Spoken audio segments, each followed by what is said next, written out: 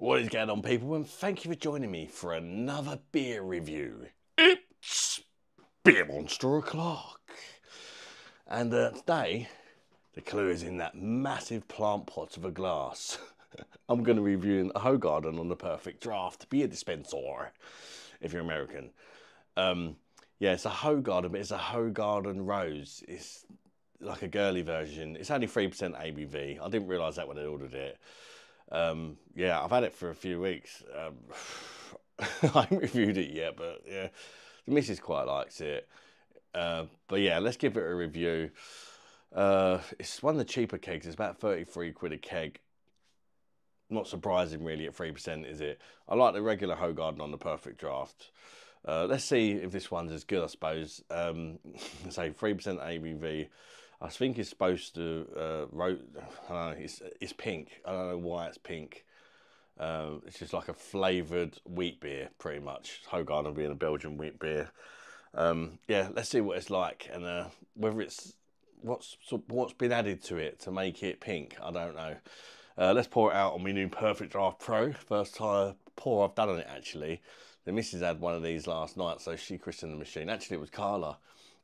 So, yeah, but it's going to be my first pour in the plant pot as well. Let's get it poured out.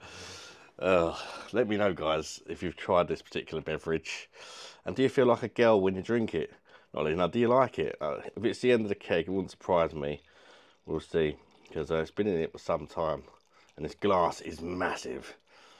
But I've got two new kegs to put on. I've got the old Life and Death Vocation. And we got the...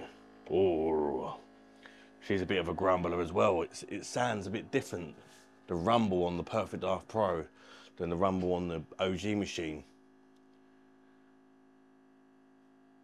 Does it go on as long? Bleeding out. I was hoping they might have fixed that. Obviously not. I am going to do like a review of the machine. Give me a bit of time to sort of use it and suss it all out and that. But I have got it connected to the Wi-Fi now. Anyway, back to the beer. That noise was more like it's like the OG machine, but its balls have dropped. It's a bit more of a deep whirr, isn't it? Anyways, onto the beer. It is like a reddy pinky colour. White head, bit of a pink tinge to the white head. Compact bubbles. Good levels of carbonation, considering that keg's been going for about 3 weeks.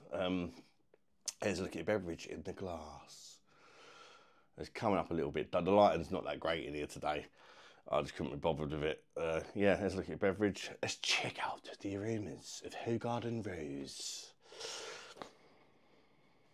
It smells quite sweet. It reminds me of raspberry jam. It smells like raspberry jam, liquid raspberry jam. And not a lot else, to be honest. Them sort of typical characteristics from a wheat beer are kind of overtaken a bit by the raspberry. It smells like a raspberry puree or something that's been added to it. I'm pretty sure that ain't come from the ops. Do you know what I mean? Look at the colour of it. I don't know if it's real raspberries or not, but it smells like raspberry puree. Like them pouch things you give to your kid, you know, that they suck on them little pouches of like smoothies and all that. It reminds me of like a raspberry one of them or something. Don't know. That's about it. It's all in the taste, isn't it? Cheers, everybody. Bosh. Let's see if I think it's worth a buy or a bag of shit.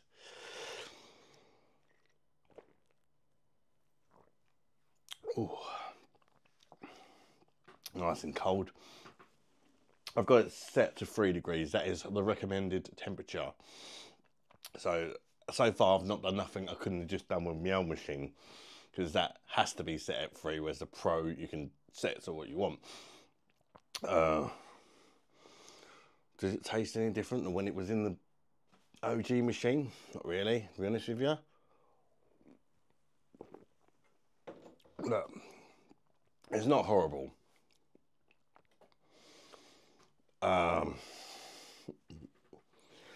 It's a bit watery. I mean, it's 3%. That would explain why it's watery. I mean, it does taste 3%. It's almost like borderline like an alcopop, drinking an alcopop or something. You're not really getting any of the wheat beer flavours at all. It's like a liquid raspberry jam. It's thin, it's jammy. There's not a lot else you can really say about it. Good levels of carbonation. You can really feel the carbonation. It's not really a beer. It's more like a cocktail or something. I mean, it's refreshing. It is refreshing. And on a hot day, don't get me wrong, it is going to refresh you.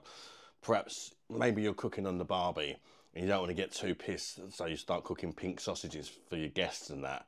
Maybe this would be a good one, because to be fair, it is refreshing, but it's a little bit sweet. It's not as sweet as it sounds, though, but it is fairly sweet, which, you know, depending on your taste buds, that can be a good or a bad thing. For me, it's a bad thing. But my missus quite likes it, and so does my daughter. I think it's a bit of a girl's beer, if I'm perfectly honest.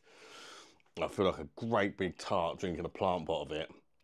It's just not for me. I'll never order it again. I'm glad I managed to finally review the keg after about 3 weeks. And I can say that it doesn't taste old or anything like that. So Perfectdraft's fair dues. It's the longest the beer's ever lasted me in the machine. And yeah, I wouldn't say it tastes any different from 3 weeks ago when I tried my first pint of it.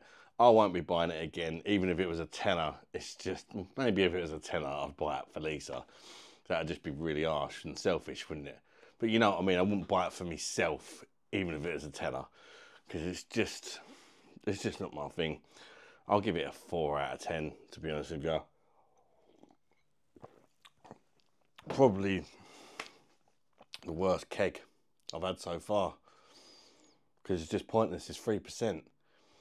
You know, I like the effects of alcohol. I could drink a whole keg of that, and I'd still be able to do cartwheels in the garden, you know. 4 out of 10 for me. Let me know if you agree or disagree with it. It's a lot of money to pay for a beer that's not going to get you pissed. Do you know what I mean? I don't know. But then maybe some people just would like it just for the taste of it. But £3 a pint or whatever it is for 3% liquid. Well, piss is IRABV than that. Thanks for watching, people. I hope you enjoyed the review. Let me know if the new mic sounds better or not. And what you think of the new setup. Thanks for watching, guys. Smash the like button. Subscribe to the channel if you're not done already. We're getting really close to 3K now. Come on, darlings. Help a man out. Till next one, people. Bye-bye, darlings. Bush.